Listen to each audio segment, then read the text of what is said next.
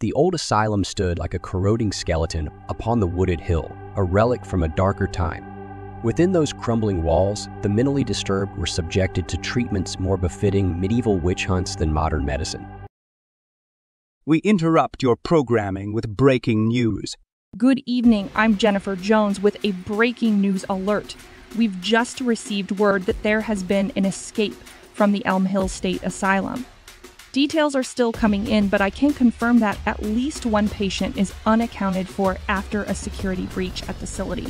We go now to our field reporter, Amy Roberts, who is on the scene. Amy, what more can you tell us about the situation?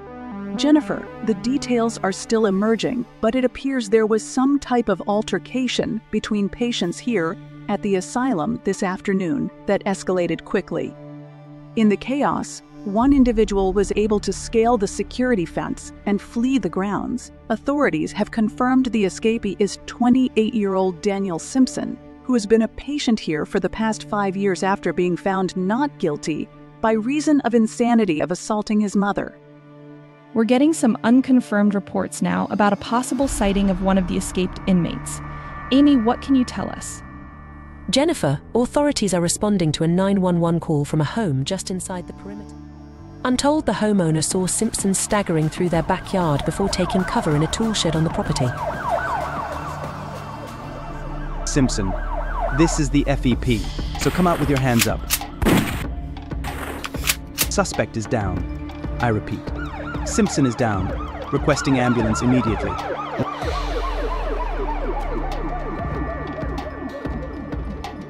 The next hour unfolds in a frantic barrage of calls, text and unconfirmed witness reports flooding social media.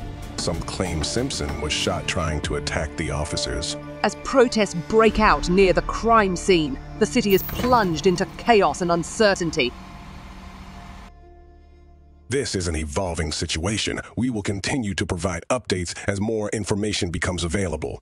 For your safety, do not venture out until these inmates have been apprehended. Stay tuned for further developments. Now, back to your regularly scheduled programming.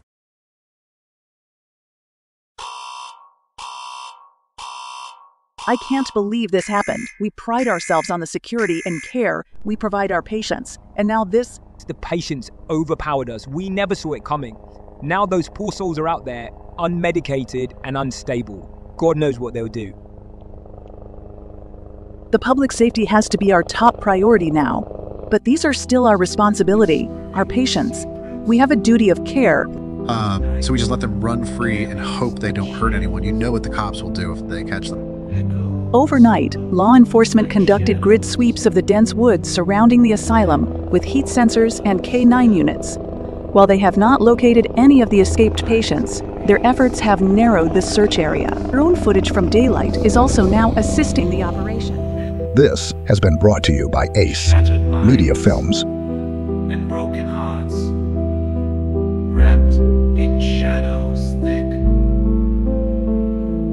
flicker of a dying light, hopes disappear quick, corridors of empty dreams, sanity long gone,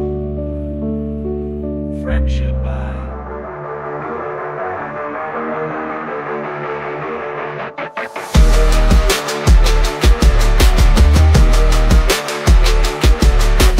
concrete jungle in my mind, claws and teeth, gnash and night, losses count, I can't unwind, climbing up but losing sight.